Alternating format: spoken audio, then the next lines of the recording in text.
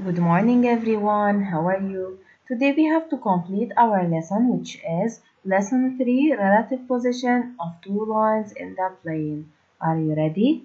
Let's start. First, let's correct our homework. The practice, page 33. Let's dip a given line.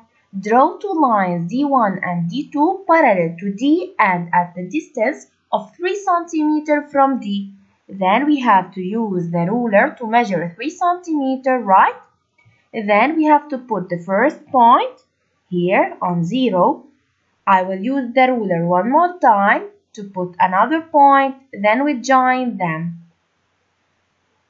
Down, the same, we have to put the ruler on the line D, like this, and the point on the 3 cm.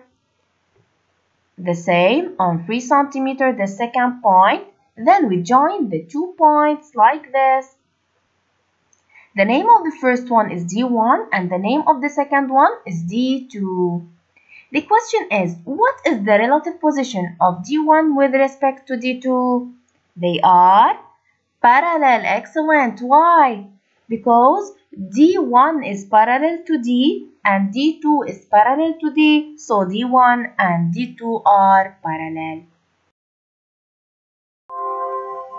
Now let's solve together activity I, page 34. Parallel drawn from a point to a line. Think and answer.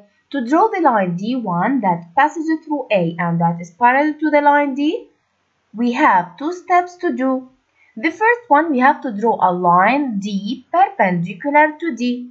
A line D, capital D, perpendicular to the line D, small d, okay?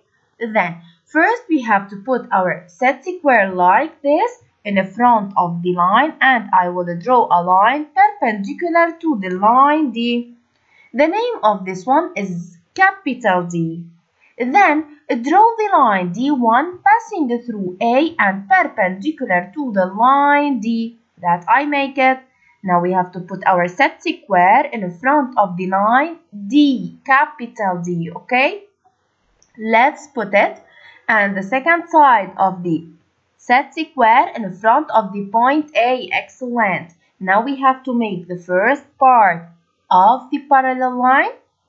So we elongate it. Are the lines D1 and D parallel? Where's the line D1? Excellent. This is the line D1 that I make it right now. And this is the line D. They are parallel? Yes, of course. Why? Because D, the capital D, is perpendicular to D1 and also it's perpendicular to D. So they are parallel. We have to write it like this. Yes, since capital D perpendicular to D1 and capital D also perpendicular to D, so D1 and D are parallel. Is there another line that passes through A and that is parallel to D? Of course not. Then the answer is no. Now you have as a homework to solve the practice page 34. In exercise number 1 we have by freehand without set square, okay? Place a point B so that the lines A, B, and D are parallel. Look at the squares here. You have to count how many squares are there. 1, 2, 3, 4, 5. Then we have to count 5 squares like this to put the point B. Then we join A and B together. Okay? Draw through the point O the line UV parallel to XY by using the set square. You have to use the same way as the activity mess. You have first to draw a perpendicular line to XY. Then you have to draw a perpendicular line to the line that you draw it right now. Then passing through the point O. Okay? And you get two parallel lines. Okay? Thank you for watching. Goodbye.